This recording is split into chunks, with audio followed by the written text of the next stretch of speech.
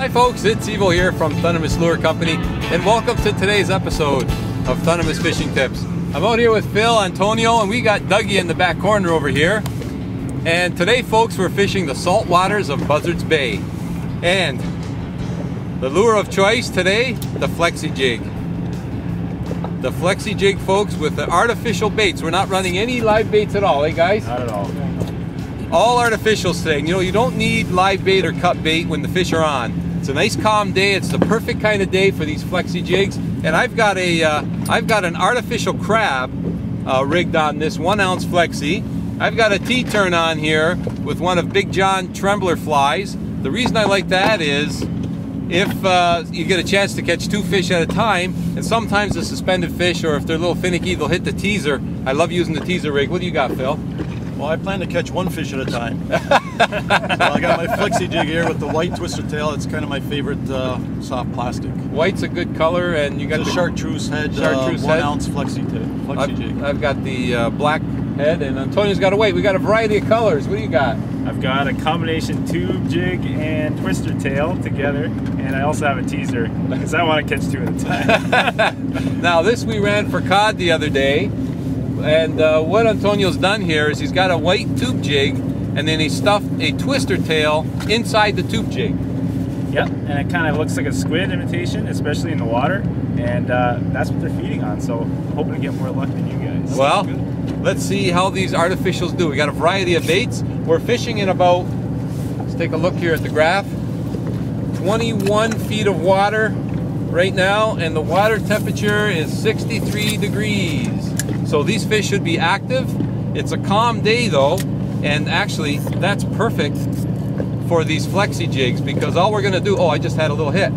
All we're gonna do is jig these up and down and try to attract the bite and see if we can get into some fish. And with any luck folks, we'll have ourselves a nice day out here. But just basically bouncing the jigs off the bottom. You could drag them as well if you want, and that works also. But I like to bounce them off the bottom, and all we're doing today folks is drifting. We're just at a spot and we're going to drift for a little while and see if we can get into some fish, and if we do, we'll go back up and give ourselves another drift. So stay tuned folks, we're hoping to have a good time. We got the world's smallest sea bass. The squid rig worked. Oh, there's one there too. I just got one. The crab struck. The squid struck. Oh, that's a nice fish.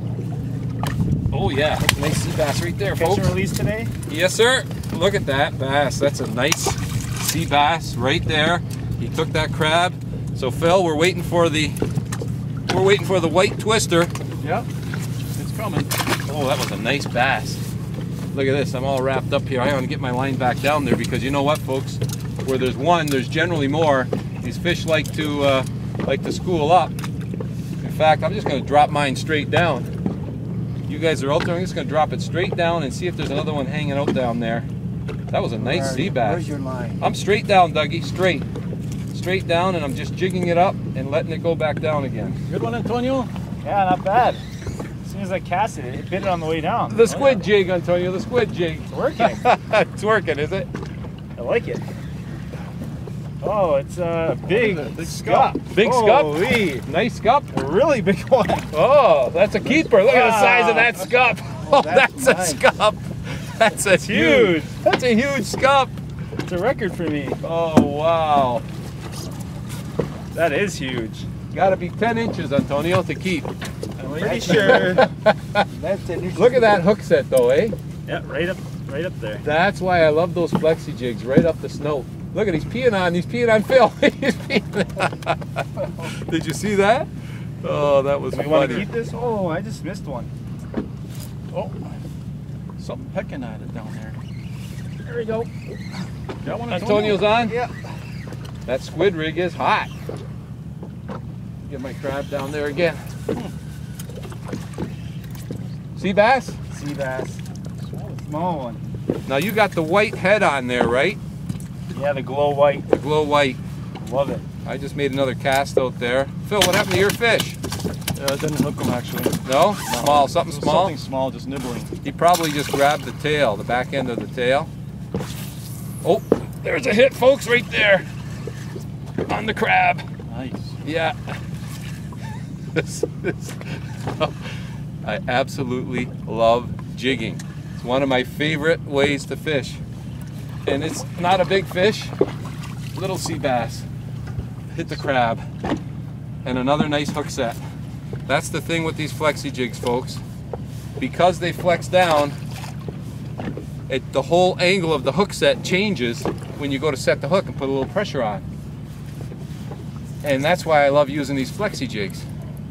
Positive hook sets all the time. And now the reason we like to drift, we could anchor and just position ourselves out here, but if you drift, you're going to cover more ground. You're going to cover different bodies. You're going to maybe get into different schools of fish and maybe different variety of fish, as you just seen there with the one Scup. So you never know what you're going to get. And I absolutely love to drift. And we're still sitting here in 21 feet of water. What happened to your jig, Phil? Tipped my tail. He tail out. That's what I figured he did. Yeah. Now that's the only problem when you use artificials. Depending on the artificial, I mean, they can last you a while, or as you just saw there with Phil, sometimes you have to change them up. But my crab seems to be holding out. Your squid's holding out, Antonio? Yeah, not bad. Something small, just kind of see if I can entice him into biting. Yes, I can entice him into biting. You can tell they're small though when they bite like that. The big ones just hit and they just thump, they grab it. But when they're smaller, that's how they bite. Oh, look at that, he took the teaser. Oh, and look at this, folks. I did have something else biting. Look at that, my crab is gone. I have to put another one on. But I got a bass on the Big John teaser rig. Again, that's why I love putting the teaser on. And the thing with these T-turns, folks, they're absolutely perfect for any kind of teaser rig. They keep you tangle free. They avoid line twist. I absolutely love them. And I need another crab. I gotta try this kind of whitish crab and see how this one works. The last one I had was a green crab. Slide it right up the jig. There we go. What I like to do, folks, with these Flexi-Jigs, they've got a nice holder on there for your plastic baits, and you could actually thread it right on as I'm doing here. And boy, does it really grip. It grips really hard. So I'm going to try this color crayfish or crab. Yeah, let me get it out there, Dougie. Nice little cast. I'm running 30-pound braided line right now, and I've got a 17-pound fluorocarbon leader that I used a uni knot to tie my my leader line on. I like using a uni knot. Antonio's got one. I like using a uni knot because it's easy to tie, and it's a nice little low-profile knot, and it goes through the eyes really nicely.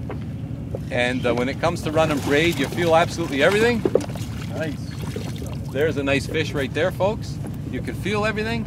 But with the fluorocarbon leader, braid fish will see the braid. If they're a little bit tentative, they'll see the braid, and they won't hit. But with the fluorocarbon leader, you got a much better chance. So I love using braided line. But any time I do, I run a fluorocarbon leader, and I like to make my leaders long, 10, 12, 15 feet long, because if I have to retie, I don't have to continuously tie on a leader line. I got lots of line to play with, and the fish don't see the lure either. So nice long leader line is the way to go. He's fighting. This one's fighting a little bit differently. Oh, I got one too. You got one too? I don't know. Oh, it's just a sea bass, but he's fighting strong. You got him, Neil. Sea bass. You got a sea bass? I think I do too. He's just feel the drag out here, folks. This is unbelievable fishing. What do you think, Doug? I think, yeah. Oh, this is a nice sea bass, folks. This is a good one. I might actually need to net this one. Oh, let me get the net. Can you hand me the net, Dougie? Yeah. It's a decent one, folks. Oh yeah, he took the crab. Yeah. Wow, Oh yeah. That's a nice sea bass right there. Another one. You got another one, Antonio? Double header, folks.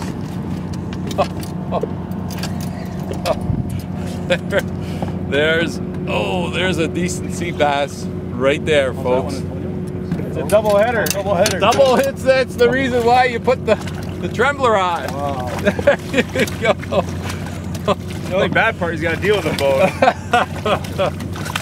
Oh, what a nice fish this one is too. You got a big one on the bottom? One on the bottom, yeah. Okay, I'm gonna let this guy go. Put him back. Oh, what a nice fish. And my crab is no worse for wear. And good to go for another fish. What a riot. This one's fighting a little bit differently too. Antonio, you're re-rigging? Yeah, setting up different. What are you doing? Putting a different color teaser on. Oh yeah. Oh, I got a Tautog. I got a tog, folks. Look at that. They do love crabs, as a matter of fact. They got to be 16 inches. I don't think this one's gonna measure. Oh, they got teeth on them. I'm not putting my hand near that mouth. Go ahead. Yeah, go ahead. You'd like that, eh, Doug? Well, I love it on film. Here's one, Evil. The white twister finally came to life, eh? You did. Oh, Feels unbelievable. decent. Yeah? Good fish? Yeah, it is actually. Oh, Starting to yes. wake up now. Oh, yeah. Actually. Oh, that's a nice sea bass. Antonio, you're going to net him? I'm rebaiting up over here. Here, I'll hand you a net. Here's the net right here. Here, I'll land him here. Good, because I just had a bite. Oh, look at that. Oh, nice. Oh, look at that bass right there. That's a nice one, Phil. Yeah. The white twister comes to life. Let's take a blow. That's a nice fish. Nice Flexi-Jig hook set there too, Phil. Yeah. Beautiful. Look at that. That's a dandy fish. That was worth the wait. Yeah. Catch and release. Gotta love that. Look, oh, there he goes. Double header, guys. We'll see if this new crab of mine works. We'll get a triple header going here. I'm fishing the back of the boat. You guys fishing the front of the boat. I got another scup. You got a scuppy. That's what I thought. Sea bass. Yeah. The white twister came to life. You did. He came to life. See if this new crab of mine will come to life. Oh, there's one. Something's just nipping at it. Yep, the new crab came to life too. This is oh boy, this feels smaller. Maybe it's another scup. Yep. Oh, look at this. It's a sea robin. Mr. Sea Robin, the ugly fish of the sea. Now, these fish here, folks, if you've never seen them, they've got spines all over here on their head. They're very prehistoric, and you got to be careful how you take them off. I like to just pinch them underneath here on the underside because they're smooth under here, and you won't get pinched. You can also lip lock them because they don't really have teeth. There, the white twister is hit. Just playing with it. Hey, Just playing with it. really? Well, folks, I don't know what to tell you. We're gonna have an absolute beautiful day out here today, and you know what? Fishing saltwater, it's just so much fun. The fish are so much stronger. They're that much more aggressive. And if you like to jig, as I do, get yourself some jigs. Get some nice artificial baits. You know, you can even get scented artificial baits if you want. We're not using scented today, but sometimes when the fishing's a little tougher, scented artificials work really well. But for today, it looks like just straight artificials are working. And the other thing I like to do, folks, before I reel in, I like to jig it on the way in. Just jig it up, let it pause down, jig it up, let it pause down. Oh, because sometimes you get a hit on the way up, as opposed to just reeling it in. So, folks, if you get an opportunity, come on out to Buzzard's Bay, fish some salt water, do some jigging, and have some fun. I want to thank you so much for tuning in to today's episode of Thundermist Fishing Tips. And if you're interested in the Flexi-Jigs, I know they're relatively new, and if you can't find them, I'll put a link in the description for you. But as always, folks, I want to thank you so much for tuning in to today's episode of Thundermist Fishing Tips. We really appreciate our viewers. We love our subscribers, and if you haven't subscribed yet, feel free to subscribe. We always welcome new subscribers, and we got a lot more fish catching action coming your way. So as always, folks, until next time, good luck and good fishing. Wow! What a fight on this Jack Crevalle. Look at that.